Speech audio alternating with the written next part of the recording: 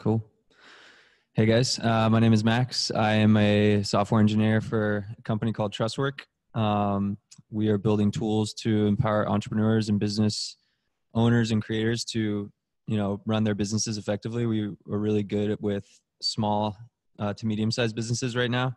We've got messaging tools, payments, project management, and all kinds of stuff. But so we've got a number of websites that we're running, a main one, and then we've also got a native app. And part of our website, a requirement we have is to render our websites server side so that we can get SEO benefits. And when we were starting, we were trying to sift through all the tools. And so we liked Create React App as we're doing React on our website. But Create React App is just for static sites. It's not built for, it doesn't enable server side rendering out of the box. We looked at things like NextJS, and we just kind of felt like we wanted something a little bit more unopinionative, like Create React App, but we didn't really find anything out there. So after sort of spinning up our own site just from the ground up using Webpack and everything, we ended up building what we wish we had about a year ago when we started. We're calling it Create React Ssr App. And the way we did is we shamelessly basically stole all the ideas and most of the code from Create React App. We basically started with that project and just did the minimal changes from there to accommodate server-side rendering. So what I want to do is just take a little bit to show you guys how the tool kind of works on the back end, how to spin it up and use it. And if you guys are interested in checking it out and you ever need something like that, you can check it out. It's on GitHub at our Trustwork Tech GitHub page, and you can try it out yourself. So I figured I'd start with, just for anyone who's not familiar with Create React App, it's a Facebook project that with one command you can spin up a production-ready React app. And it's very unopinionative, meaning it doesn't take an opinion on like things like routing or state management. Its only dependency is React, and that's it. And it has a bunch of build tools on the back end that are sort of abstracted away to handle things like if I just look at the API here, you have things like a yarn test to run tests. You have a build command, and then you have a start command up here. And the start command starts the app in development mode with hot reloading and everything. Test will run a bunch of tests for you using Jest. Build will build your app for production and generate all the production bundles. And then they also have an eject command where you can eject out of their abstraction and then just get more close to the actual configuration. So what Create React Ssr App does is basically the same thing. We really like that model of one dependency to manage all the build tools, and then with the option of ejecting and everything, and not taking any other opinions other than using React and also using Express for the rendering server. Since now we're doing server-side rendering, we're not rendering, the app is not served statically, it's served from a Node app. So that's the only opinion that we took on this was, if you want, if you don't want to use Node, then you can't use this tool, but we thought that was a reasonable, you have to make some sort of assumption if you're going to build a tool like this. So we chose Node. So what I thought I'd do is just do a quick demo on how this works. I'll spin it up and show you guys how to use it right away. And then I'll talk a little bit about how it works under the hood. So you can get started just by this command on the documentation. And let me go and spin this up. So if I were going to run this, say like my Ssr app, it's going to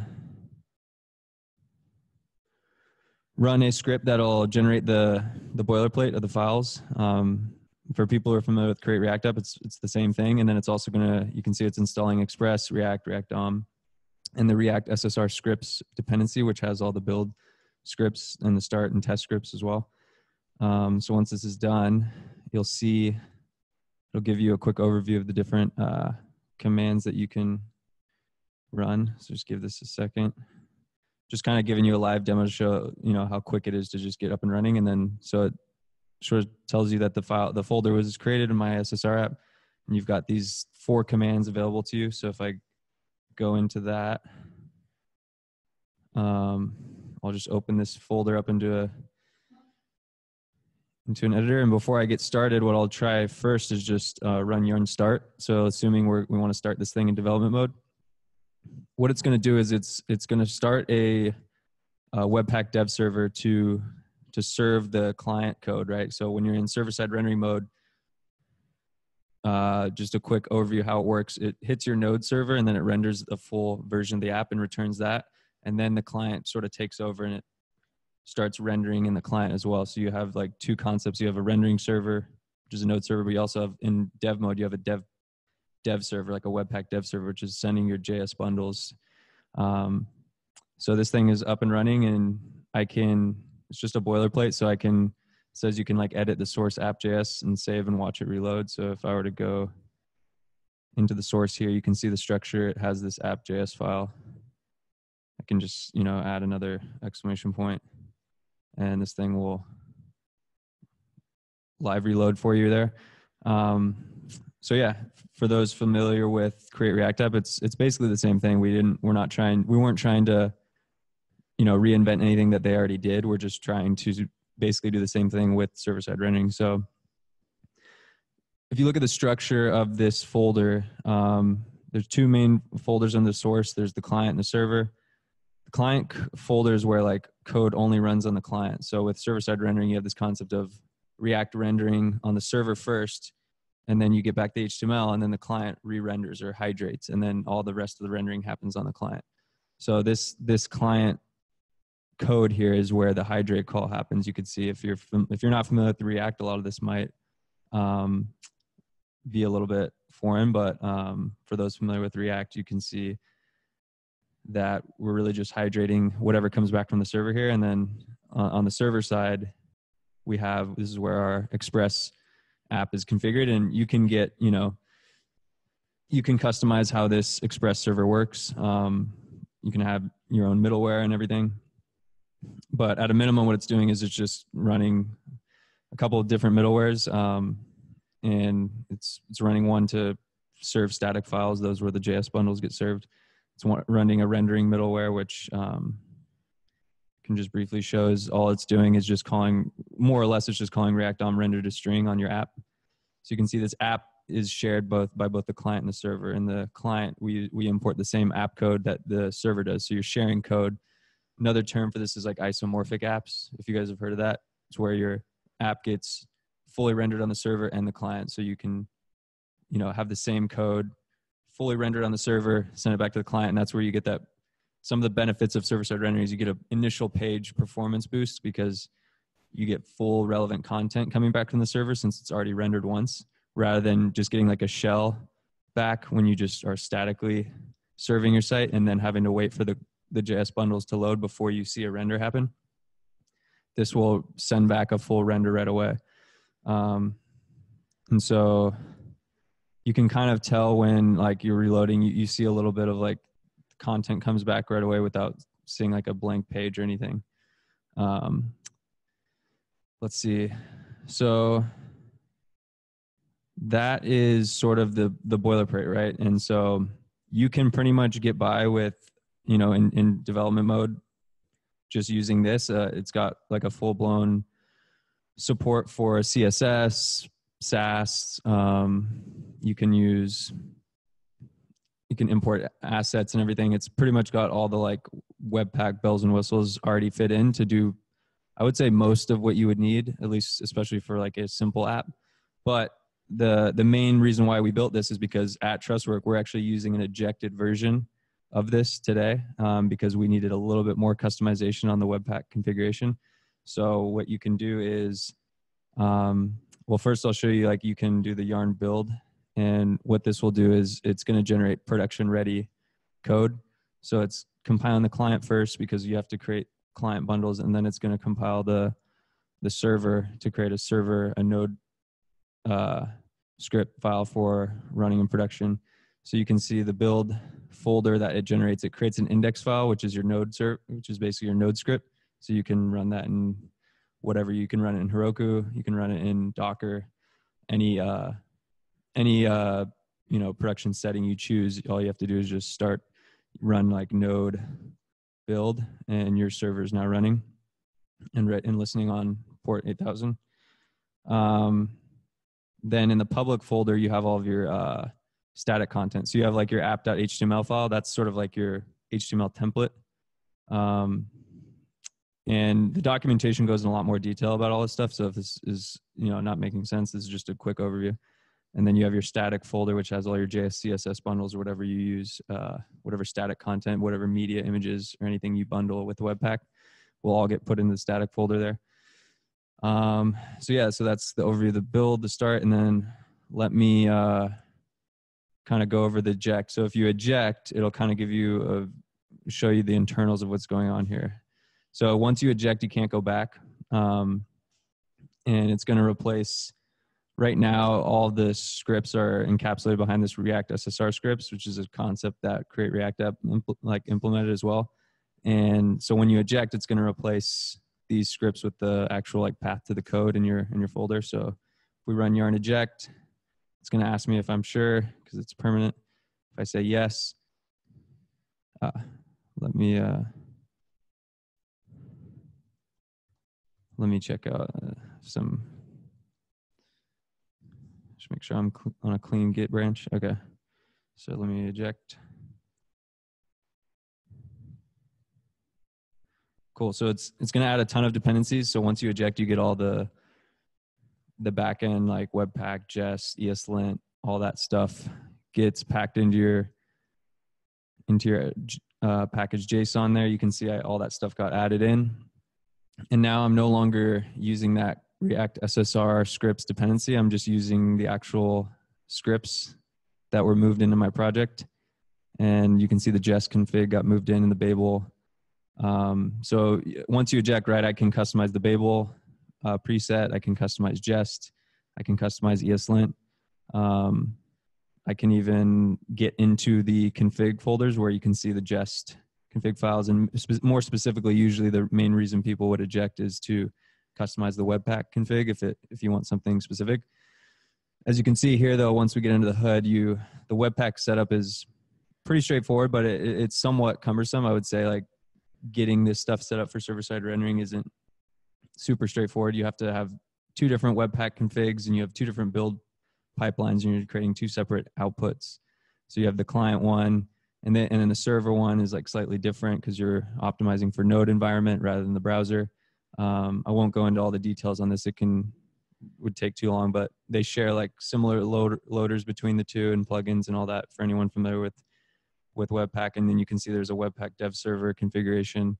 And then your scripts are right here, your build, start, and test scripts, which are gonna bundle everything for you. So yeah, that's the quick overview. The last thing I'll show before wrapping up is more documentation on the GitHub page, which I can share in the Slack channel if anyone's interested. And there's a website too. The funny thing is a lot of this is almost exactly like Create React App, even the website, because we just basically forked their project and just tweak things until to make it work for server-side rendering. So even the website is more or less the same. And the docs, because we made it very unopinionative, there's different sections. If you choose to do things like use React Router, kind of gives you the best practices on how we would implement it, but you don't have to do it this way. For adding React Router or adding Redux, stuff like that, there's different sections in there if you are interested in using those tools. But it more or less is mainly focused on the build tool chain and sort of managing that side of it. So yeah, that's it. Any questions or anything? Are we opening it for questions now? Cool.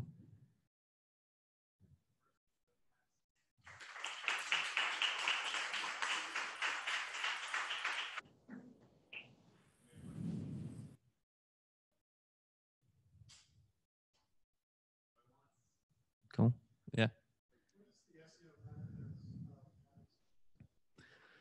Yeah, so it's becoming less as important because crawlers especially Google are good at crawling JavaScript. But the main benefit is that normally when you load a website, you get this sort of shell of an HTML file. Normally if we weren't server-side rendering, if we just open the public folder, you would get this shell, right? And then you would have this div tag, and the way React works is after the JS bundles load, you would then render the actual content. So when crawlers hit your website, unless they're very smart at like sort of fetching JavaScript, waiting for the app to fully load before they crawl your app, they're not going to like read much of your site. So say you're loading profile data, like you have a route to load someone's profile. You wouldn't get the full data on the first load from the server. You would just get this shell, and they'd have to wait for the JS to load before the app renders. But with server-side rendering, you can, since you're rendering on Node, you could do something like fetch profile data and then render and then respond to the client. And so then you would be responding with full profile data. And so it's much easier for browsers to crawl the pages. And then you also get much better results on things like Internet Explorer, like Edge or Firefox, which aren't as powerful crawlers as like Google. We've found that even today, though, with as good as crawlers are getting, we've gotten much better SEO performance by having more control of the rendering at the node level rather than just statically serving the website.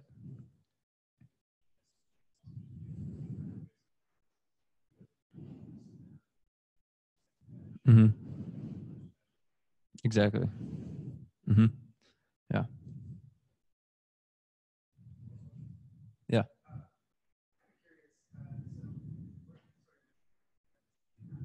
Mm-hmm. Yeah.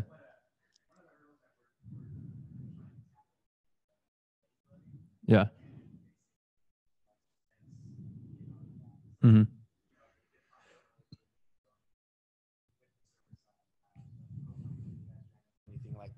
Anything like that.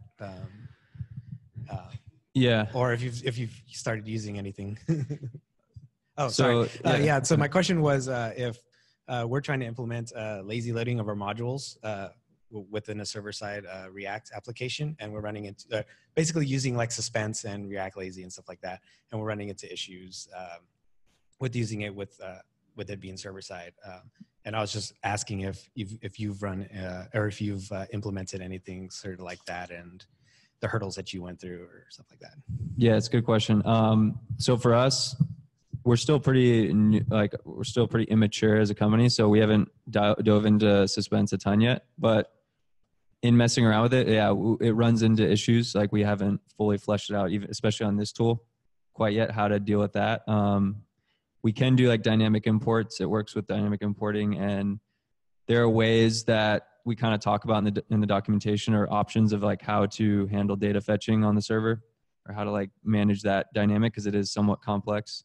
But it's something that I would say it's kind of like on our roadmap, because we want to start taking advantage of Suspense now that those features are more prevalent in React. So I would say it's something we're going to like actively work on this project. And I don't have like a solution because we haven't run into it yet.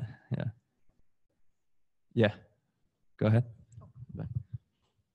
Just to follow up with your question, I mean, didn't the React team say that React Lazy and Suspense are not going to work on SSR?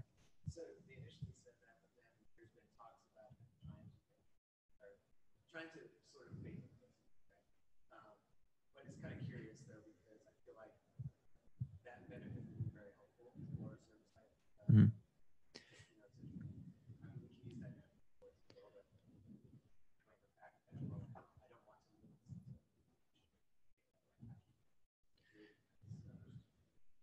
So you're more concerned on putting that stuff on the server side. Yeah. Instead of actually. Our sense on it would be that our solution that I initially thought of was that you just have to have some way of managing only doing the Suspense on the client side, right? And like if you're rendering that page server side, you don't really need that anyway, because you're likely already fetching the data server side, which is much faster than client side, and then you're just going to render the page anyway.